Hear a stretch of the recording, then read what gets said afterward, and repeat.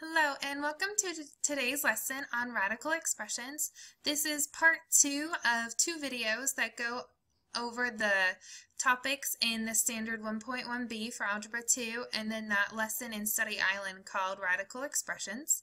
So if you're working in either of those places, you want to make sure you watch both this video and the one before it.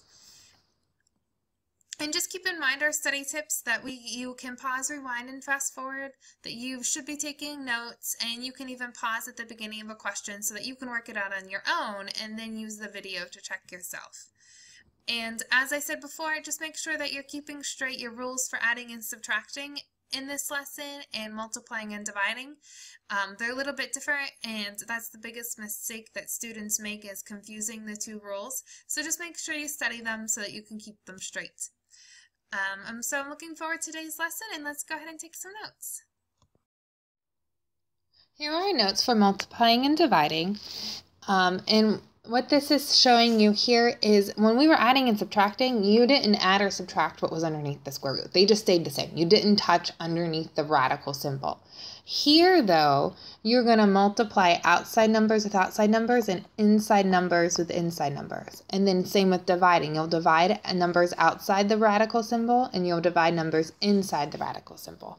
So let's look at some examples so that you can see what that looks like. And then we're also going to have to know what our exponent rules. So these you've probably been learning from middle school. But if you are multiplying two terms with the same base, you add them. If you're dividing two terms with the same base, so the big part, you're going to subtract them. If you have a negative exponent, you're going to remove that negative exponent. If it's in the top of the fraction, just move it to the bottom. And if it's in the bottom of the fraction, just move it to the top. If you have a power being multiplied to a power, you're going to multiply those, because a power raised to a power is very powerful, so you multiply. And if you have an exponent outside of parentheses, you're going to distribute that exponent to each part. And then remember, anything raised to the 0 exponent is always just 1. So that's just a little bit mini review from middle school. And then just remember, if you have an exponent of 1/2, that's the same as taking the square root. And if you have an exponent of 1/3, that's the same as taking the cube root. And same for 1/4 is the same as the 4th root, and 1/5 is the same as the 5th root. So looking at our first examples, we can start to make sense of some of these notes. We're going to go ahead and multiply these. So the first thing I'm going to do is I'm going to multiply outside numbers with outside numbers. Well, here there's no outside number.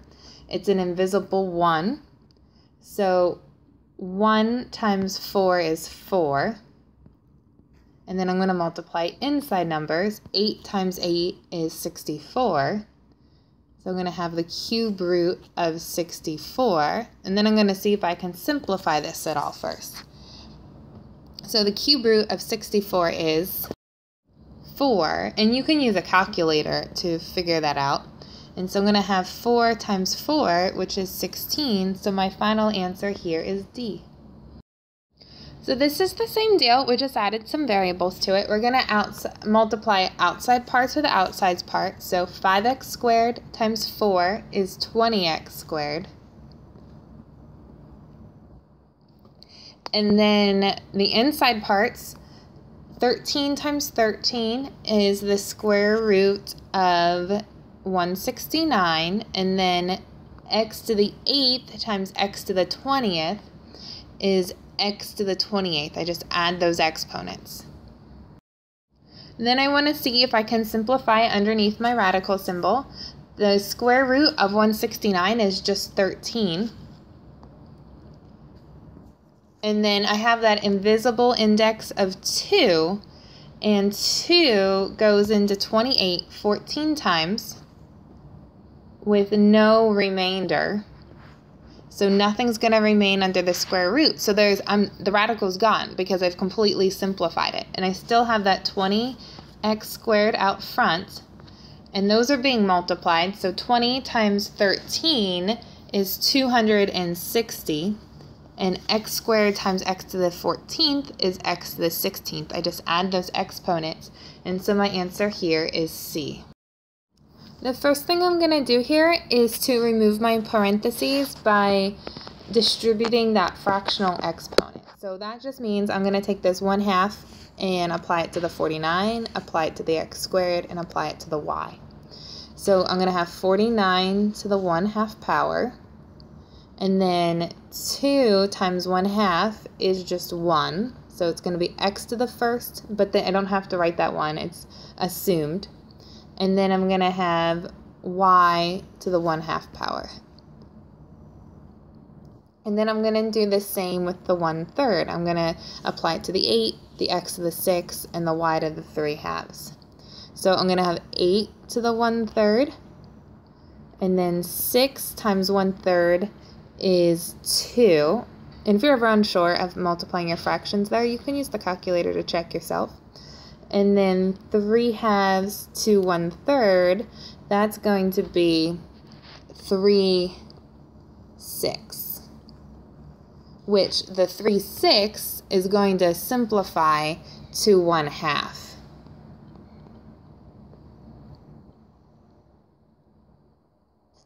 And then I'm going to look at the number part and see if I can actually simplify that any further.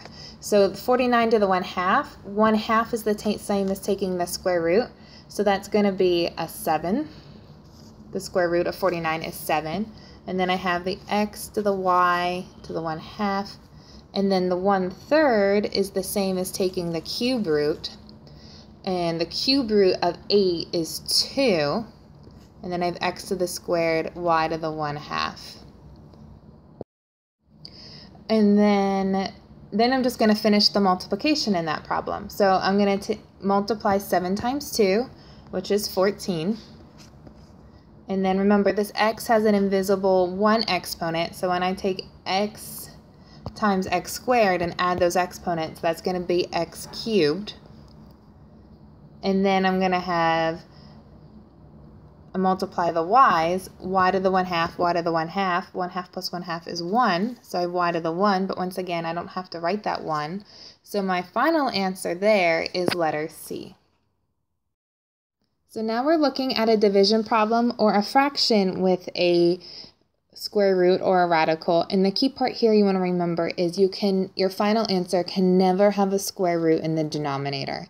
So we're going to have to rationalize that denominator is what this process is called.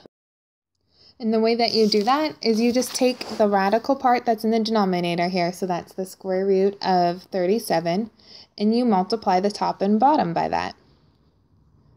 That's called rationalizing the denominator. So here 11's on the outside, 37's on the inside, so I can't multiply those numbers, so it's just 11 square root of 37 in the top. And then the square root of 37 times the square root of 37, that's the same as taking square root of 37 squared. And the square root symbol and the square, they're opposite operations, so they just cancel each other out. And I'm just left with a 37 in the denominator.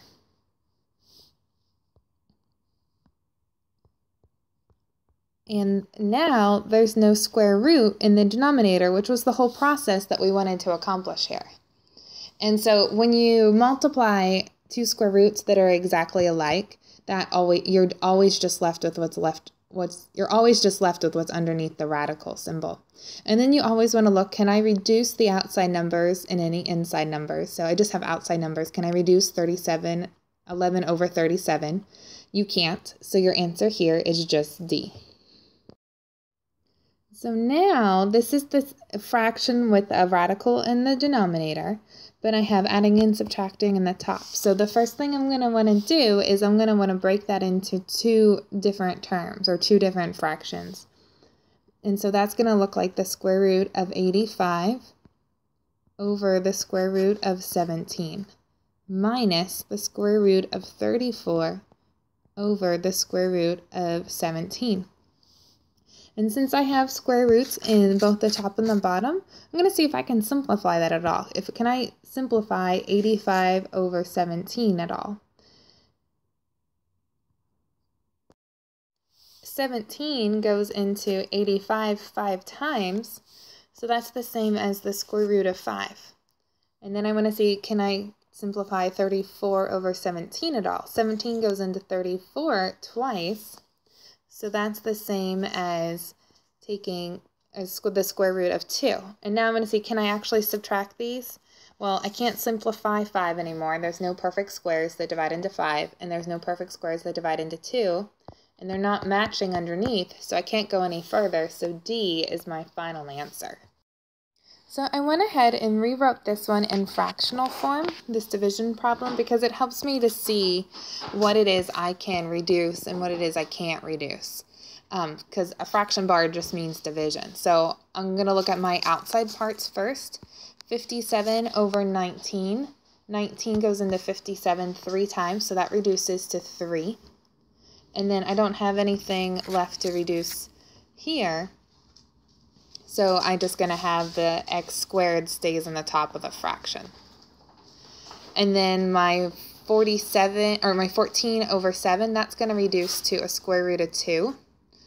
And then x to the 12th over x to the 8th, that still stays under the square root, but remember, when you have a fraction and exponents, you subtract them, so that's x to the 4th. And then I'm not left with anything underneath the fraction, so that's just a 1 underneath there. So now I want to see if I can reduce this radical anymore. This 2 doesn't have any perfect squares that reduce into it, but I have that invisible index of 2, and 2 goes into 4 twice. So that means I can reduce the variable part. So I'm going to have the 3x squared still up front, and that square root of 2 stays underneath. But now, like I said, 2 goes into 4 twice with no remainder, so I'm going to have an x squared out front here with none left underneath, the radical. And so now I just need to combine these x squareds. X squared times x squared is x to the 4th. So this is 3x to the 4th square root of 2. And that's my final answer, which is letter B. So this one here has fractional exponents, and if I look, and then my answers are also in fractional exponents, so I'm not gonna take the time to convert them unless I have to. So the first thing I'm going to do is to get rid of the parentheses by applying the 1/3 exponent to the 8, the x to the 4th, and the y to the 3/2, and the same with the 1/2, applying it to the x and the y. And so when I do that, I'm going to have 8 to the 1/3 power, and then I'm going to take 4 times 1/3 on the x, so that's going to be x to the 4/3. And once again, if fractions, you can always check those on your calculator. And then 3/2 times 1/3, that's going to be y to the 3/6. And then 3 over 6 is going to reduce to 1/2.